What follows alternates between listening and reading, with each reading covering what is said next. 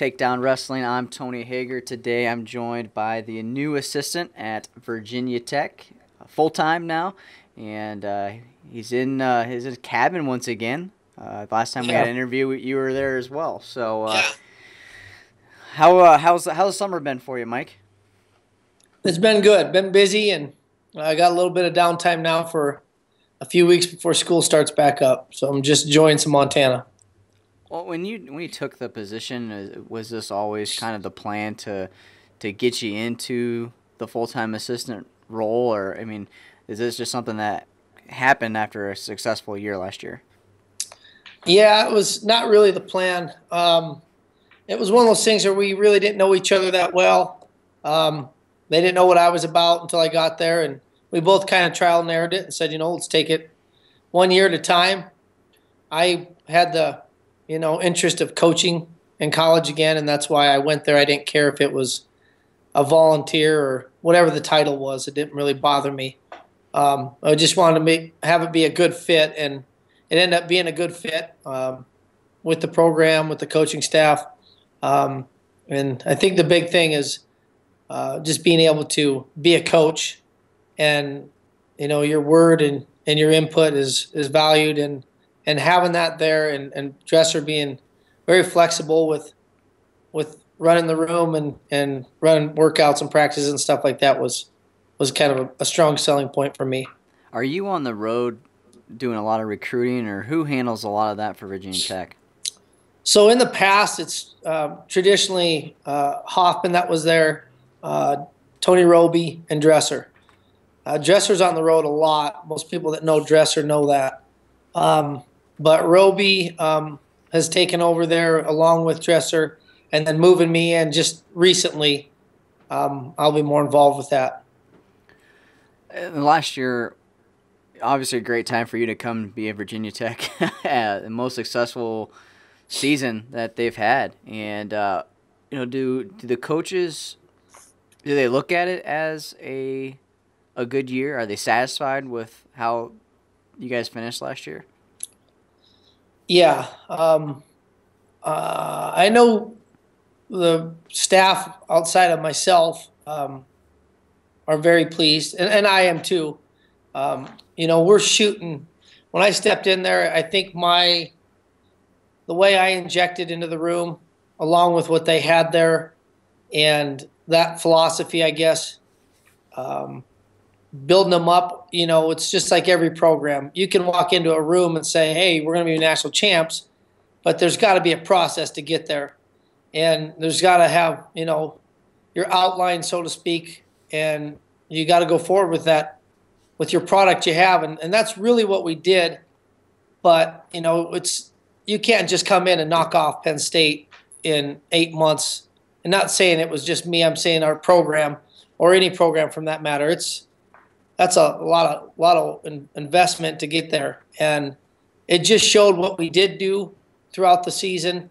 A few things that were a lot of things that were different for these guys that it worked well because you could read it in your athlete, and we'll just build off it. And it's by no means where we want to be, but it's in the right direction, and it is a big gap. I mean, the program has consistently been a top.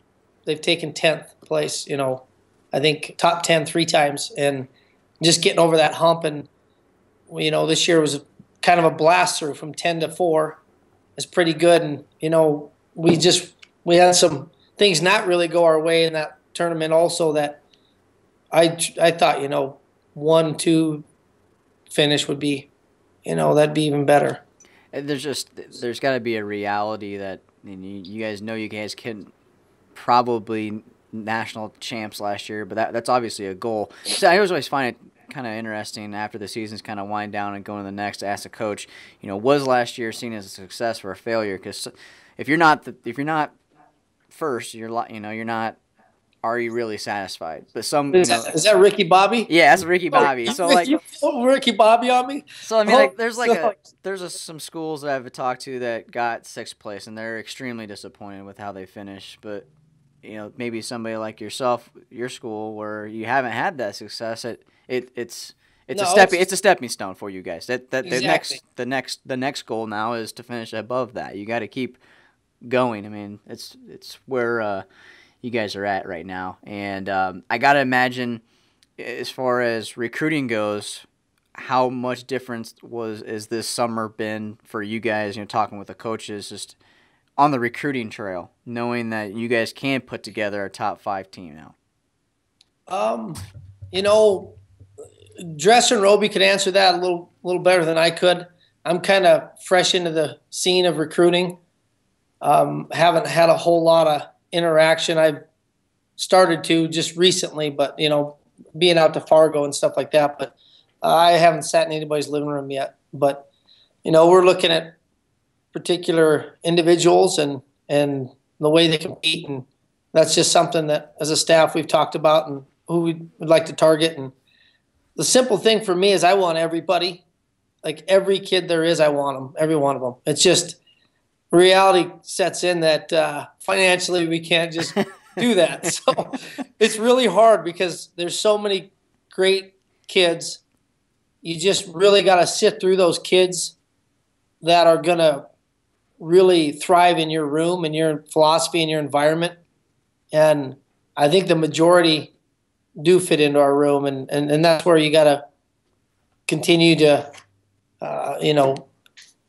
eliminate and get after the direct ones that's going to be most beneficial and the best fit. So that part's what we do all have in common. Now it's just kind of setting that forward and setting that plan into place and going forward with it. So last year, coming to Virginia Tech, you guys didn't know what you were going to have. You didn't know if it was going to be a good fit with Dresser. And, looking back and looking where you're at now, coaching, what's it like being back coaching and molding these young kids? It's awesome. It really is. It's, being involved in the sport for so long, it's been my whole life. And I'm a pretty passionate person, and it's just not being around that and then being back in it and then dealing with these individuals and on a daily basis and watching the development take place. And it wasn't from the first of the year till the end of the year. You talk about our nationals a lot because we end up fourth, and we were in third until the heavyweight match, and very easily, if we had Zadick come through where we, thought for him to come through where his potential was, and Joey Dance, we'd be sitting even better. But it wasn't just all that development. It was from a daily basis to a weekly basis. You could see kids, athletes, I shouldn't call them kids, but see them turning corners and getting better. And it wasn't like you thought it up. They'd come up to you and be like, oh, I feel so, when they respond back to you and how great they're feeling and how awesome this was. And that how I had a kid come up to me, Solomon Shisco, our 41, came up to me one day during the week. He's like, it's amazing how I feel myself get better every single day.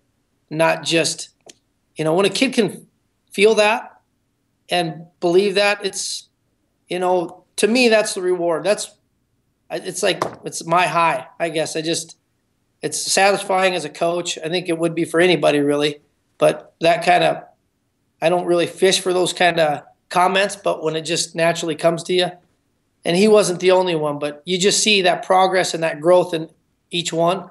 And, that's why you do it. The ones that you don't, and, that's why coaches turn gray and go crazy pretty quick too, is the ones that maybe aren't quite buying in or believing in themselves and the philosophy and and the staff. So, but what's it been like having St. John on staff, former an Iowa boy as well? How's that interaction been with you guys as far as coaching goes? It's been great. It's been great. When I went out for the job, I called him first before I even took the job and contacted him to come out. So I knew it was going to be a fit, and I had contacted him and Dan Dennis, the whole spiel about that. But just knowing those two guys for a long time, having good relations, knowing their ability as athletes and as coaches, I just thought would be a good fit. And Derek is a phenomenal coach. He was a great wrestler. He was a smart wrestler. And I think he's really on his way to be a really, really good coach as well. With last year, I gotta say, drama that came about with the national duels between Iowa, Virginia Tech. I mean, is that just kind of in the moment type deal of there being a little bit of bad blood, or is that still there? Are you guys still kind of carrying that? Hey, we want to wrestle Iowa in a non-conference duel or at the national duels as fast as as soon as we can because we want that matchup. Well, that whole situation is gone, and it's just come and gone. The bottom line is we ended up wrestling Michigan, and they wrestled NC State, and that's the way it is.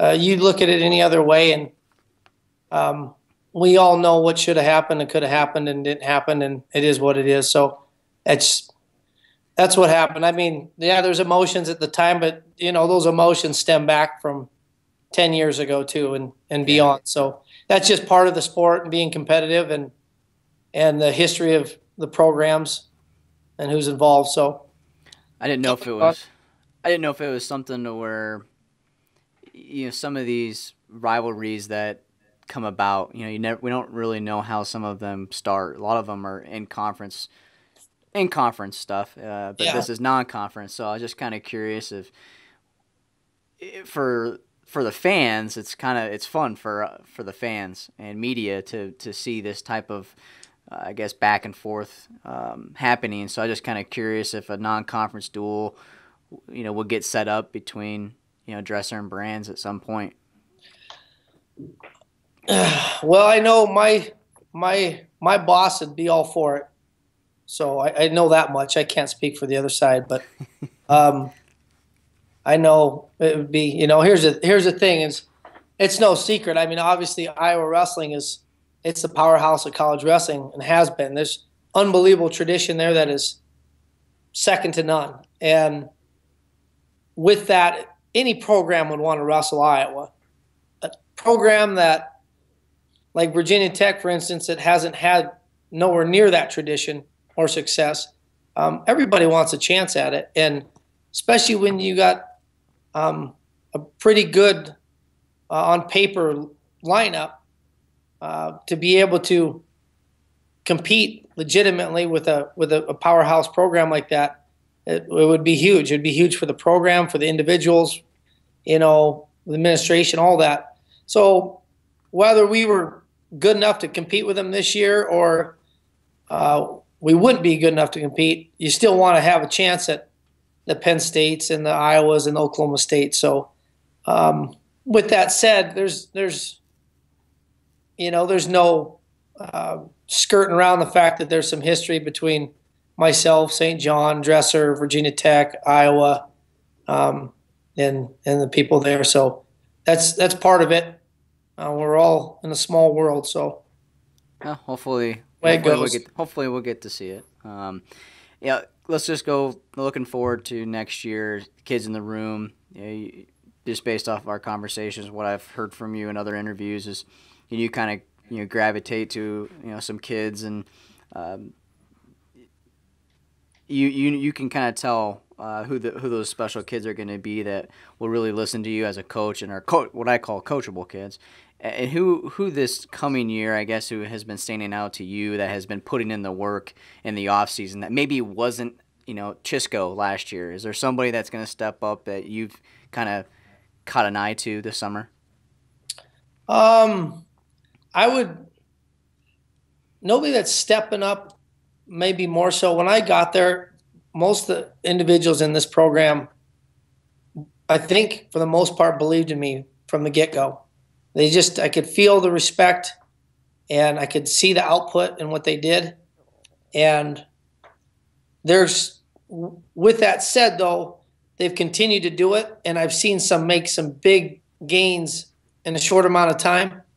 And a guy like Ty Walls and Jared Hott are fully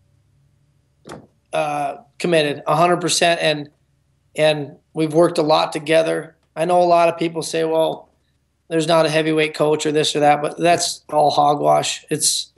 You coach big guys, little guys. I actually have always gravitated towards big guys, naturally, like heavyweights and stuff. But Ty Walls, he's a unbelievable athlete.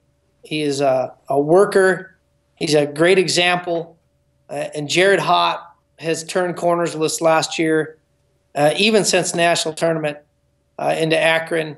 A lot of these kids had zero freestyle experience, so just being able to train and get ready for Akron and actually compete, they learned a lot, and they got a lot better in that short time in the sport, and have continued through this summer. So those two have stuck out to me, definitely more than the rest.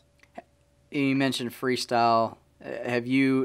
Has that been important for you and for Dresser bringing you in to bring more of that freestyle practice into the room, and especially in the off season? Yeah, for sure. Having me involved, obviously, with a long freestyle career and stuff, that was a big focus. Why we have our club right now is called the Southeast Regional Training Center, and when he brought me in, I'm the head coach of it, which we have a couple guys in our club, but just like all clubs are trying to build and put the right fits in there. But from that freestyle perspective, and then we got Coach Roby had a freestyle career as well, and then with St. John and Devin Carter's around in that club. So it's that is a focus to build off of for our program, and our athletes now maybe never had that direction or thought. And like an example, Ty Walls told me last year he's going to get his degree, and he's got some job opportunities already. And after about 2-3 months knowing me and me saying a few things to him about freestyle and wrestling, he came up to me and said, "Coach, I'm going to train for the Olympics." So, it was just maybe exposing him to that kind of talk. And now it's not so much exciting about going into the world and having a job for, $40,000, $50,000, $60,000. It's not what, he's after right now. It's actually looking to build in the sport and beyond college. So that to me is exciting, because right there you single-handedly gave purpose to a kid to follow a bigger goal in the sport and know that that's out there, and a kid that's very capable of it too. It's not necessarily like a pipe dream, Well, that's important. That's something that we haven't had in the sport, I guess, in the last 10 years. The last probably 6 years, I guess we've seen it. But before, it was you graduate and you go to a job. You get a $40,000 job.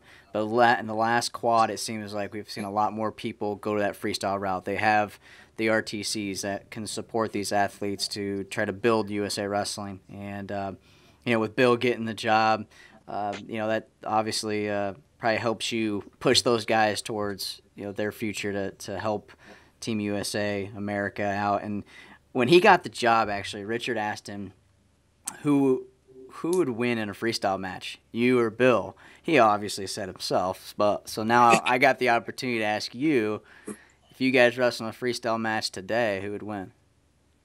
I would, hands down. And I'll tell you why I would. Because every time we've ever drilled or wrestled together, he always punches me, so he's going to get kicked out of the match.